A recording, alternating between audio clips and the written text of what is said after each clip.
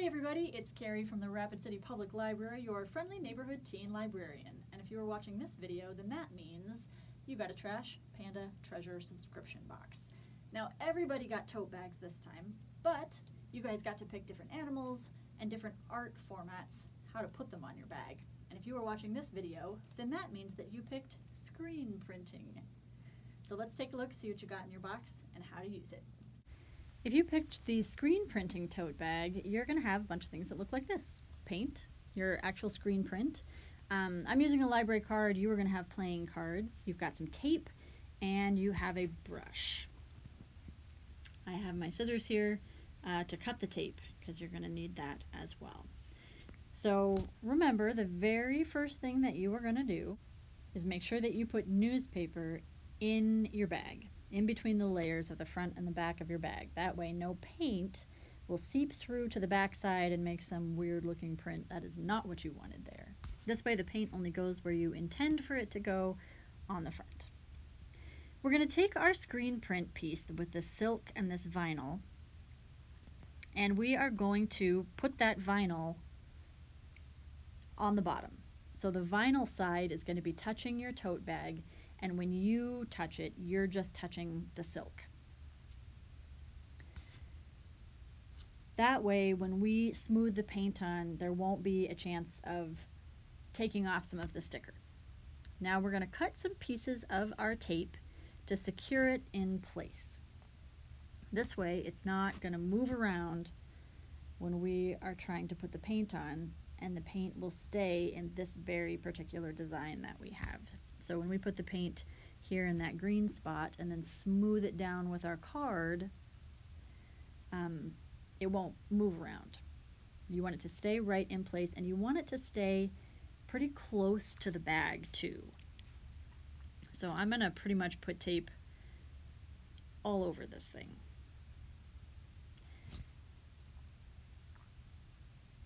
Now I'm going to put paint up above the open part. I'm not going to put it on the outside of this green oval. And the reason is it'll go right on the bag.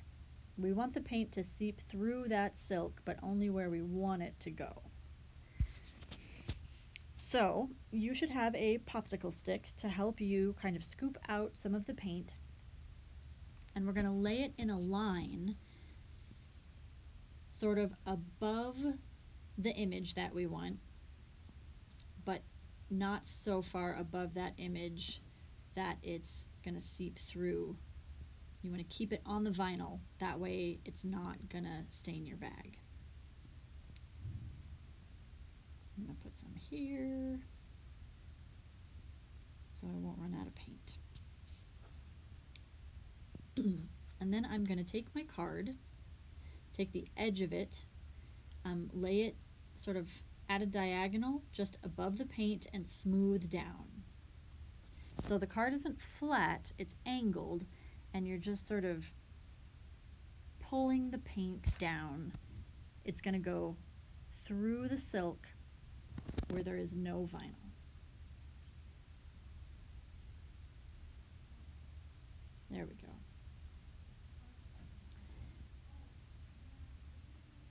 And when you're pulling down, make sure not to pull down past the green vinyl,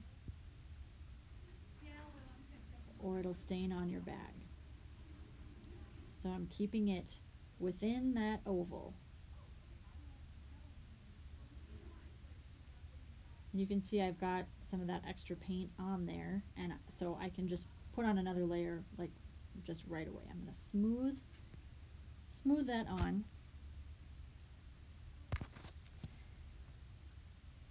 I'm going to set that aside for a second.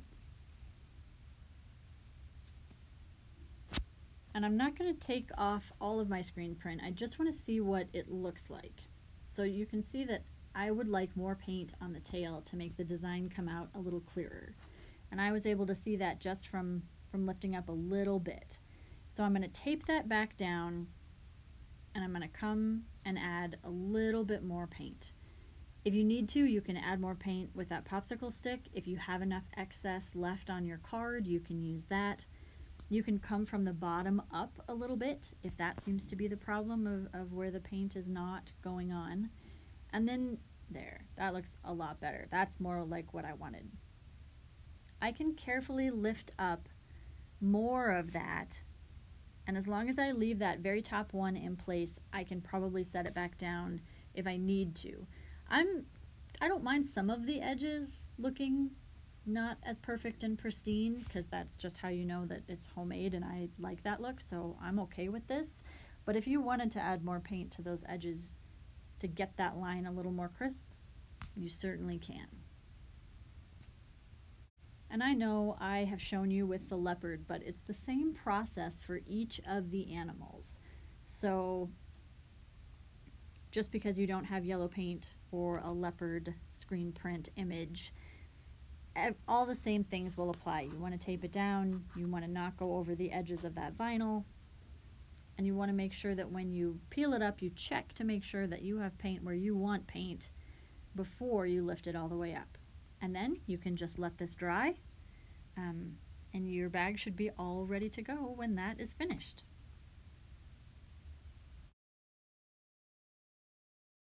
Thank you for following along, guys. I hope you enjoyed this month's Trash Panda treasure boxes. You've got all the information to sign up for next month. Also want to take this opportunity to remind you of two things we got going on in the teen section this summer.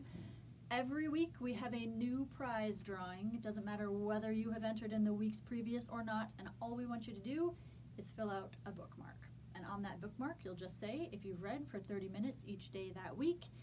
You can text it to us, you can drop it off in the drive-thru, you can bring it to any one of the desks, and as long as you do it before we close on Saturday, you'll be entered in that week's prize basket drawing.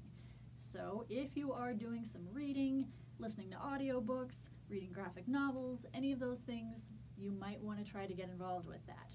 Number 2, we still have the scavenger hunt going on upstairs, so if you haven't followed all the clues to get the prize and unlock the safe, you might want to try it.